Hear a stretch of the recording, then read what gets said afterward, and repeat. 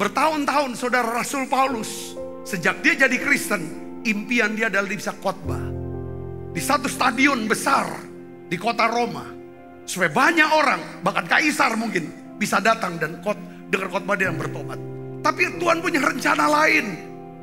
Saudaraku, bukannya dia jadi pengkhotbah di kota Roma untuk bikin KKR besar, tapi justru dia masuk kota Roma menjadi seorang tawanan, narapidana yang dituduh secara tidak sah.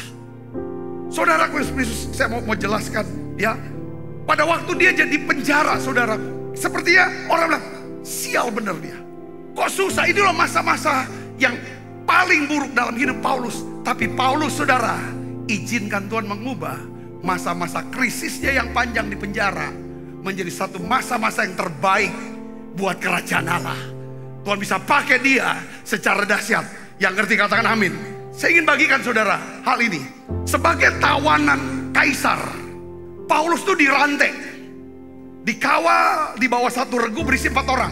Satu, dia diborgol dengan satu, tangan satu, prajurit 2, kaki satu dengan prajurit 1, jadi 4. Dia diborgol dengan 4 orang, kawal saudara, selama 4 jam.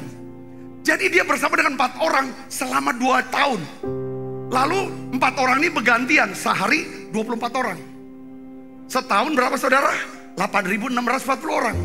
Dia ditawan 2 tahun, 17.288. Setiap kali prajurit harus berbeda biasanya, supaya nggak ada apa, dia injilin mereka satu-satu.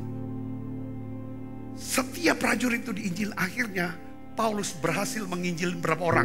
17.280. Kapasitas stadion cuma berapa ratus waktu itu. Petrus khotbah 3.000 orang. Dia 5 kali, lebih 6 kali. Saudara, lebih besar daripada Petrus.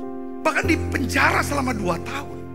Dia tulis kitab-kitab Roma, kitab Korintus 1, Korintus 2. Saudara tahu semua ya, kitab Filipi, Efesus, Galatia, Kolose. Yang sampai hari ini surat-suratnya sangat memberkati kita. Saudara bisa ngerti? Itu bisa terjadi karena apa? Dia ada di masa yang paling krisis dalam hidup.